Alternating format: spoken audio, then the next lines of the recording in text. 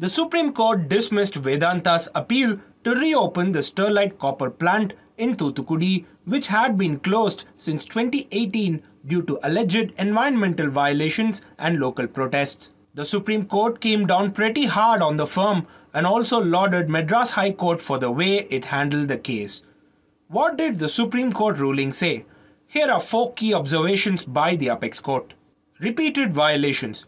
The court said that the closure of the plant is not the preferred option, but cited repeated breaches and severe violations to argue that it is the duty of the authorities and the High Court to address the issues and ensure compliance. Public Trust Doctrine.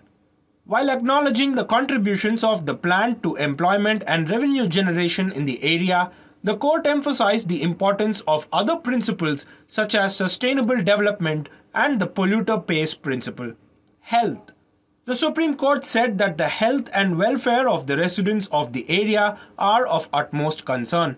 It said that the state government is ultimately responsible for preserving and protecting their interests. Rejection of Tamil Nadu Pollution Control Board's appeal. The top court rejected appeals from the Tamil Nadu Pollution Control Board about the High Court's criticism of its inaction.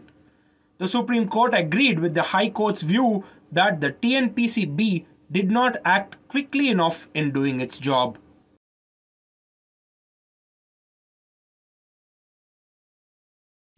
Subscribe to the Federal's YouTube page for more news and updates.